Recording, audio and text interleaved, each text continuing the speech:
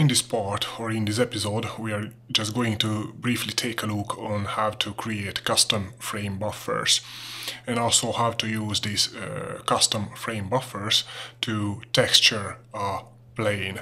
So the end result will look like this, where we will have the chibi character, rotating chibi character, and also just a plane.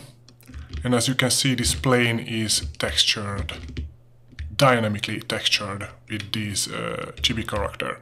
So technically, now this plane uses as a texture the default frame buffer.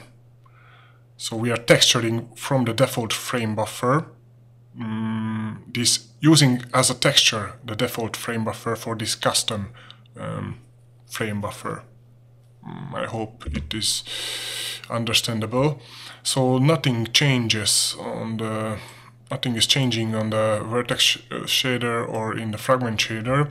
The only thing I changed, I created for the plane the buffer, so the vertices, texture coordinates, vertice, texture coordinates, the next vertex and the texture coordinates. Also created the plane indices for index drawing, and here are the chibi's VAO, and here is the plane's VAO, or a vertex array object.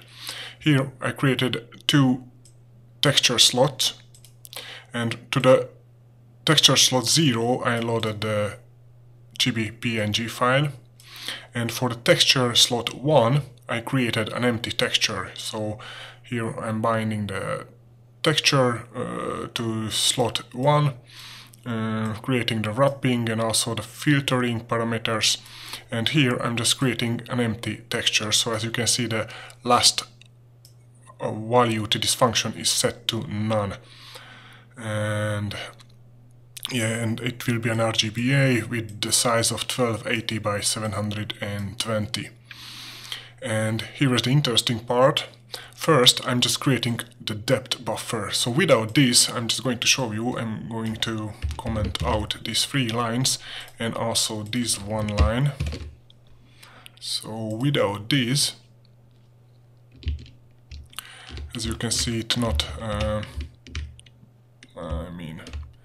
shows properly. There are holes in the texture. So that's why we need to create this depth buffer using the GLGen render buffers. Here I'm binding the render buffer to GRender buffer, and using the GRender buffer storage, I'm using the depth component of this, so the depth of the render buffer, and also the size, so 1280 by 720.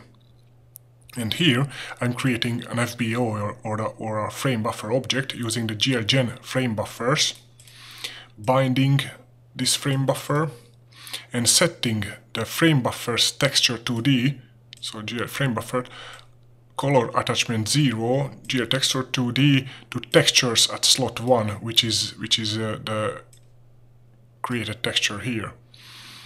And also going to uncomment this, and using the GL frame buffer render buffer function, I'm setting the GL frame buffer GL depth attachment to this depth buffer we created here.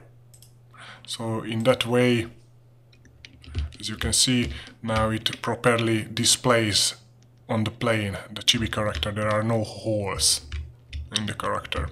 As you can see, it also moves with the view.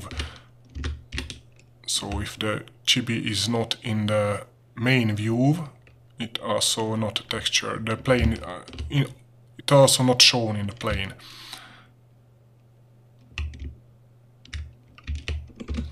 So with these 8 lines, we created this very nice effect. So if you just want to know more about these functions, I encourage you to actually go to Google and just copy these functions. I'm also going to add this link to the source code in the video description. You can just take a look at these functions, how do they work, although there is not too much information. I mean, if you just, let's say, copy this GL frame buffer render buffer to Google, you will find the Chronos group, but sometimes this documentation is not very clear what it does and how to use this. But you can just experiment with all these functions and values, and you will see just how to say that, learning by doing, or try and fail. And nothing is changing here, so these are just the usual stuff. In the main loop, so in the draw loop, I'm just here drawing the chibi character, so I'm binding the vertex array at index 0, bind the texture at index 0 or slot 0, set the model matrix, and also using the draw arrays I'm drawing the chibi character. And here, draw the chibi to the custom frame buffer. So first you need to bind that custom frame buffer, so GL frame buffer and FBO with the bind frame buffer. Then I'm clearing the color of this custom frame buffer to 0, 0, 0 and 1, so red, green, blue and alpha. So that way, as you can see, this custom frame buffer is black. The clear color is black, or the background color. And also here, calling the GL clear color buffer bit and the depth buffer bit to actually clear out the color and the depth buffer for this custom frame buffer as well. So then I'm drawing the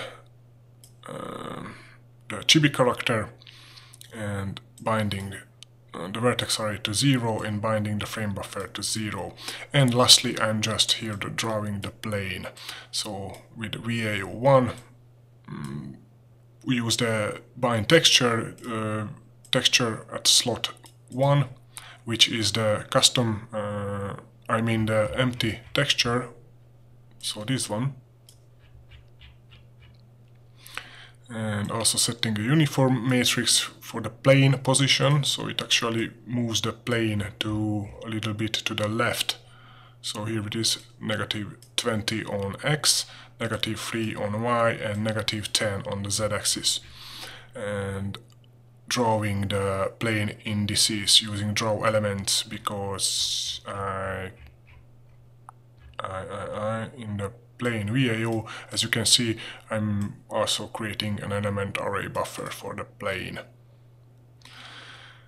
Okay, so as I said, if you want to know more about how these functions work, just try to Google it, because there is not too much explanation on how do they work, so I cannot explain how.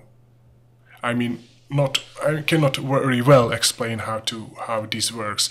I'm just did this using trial and error.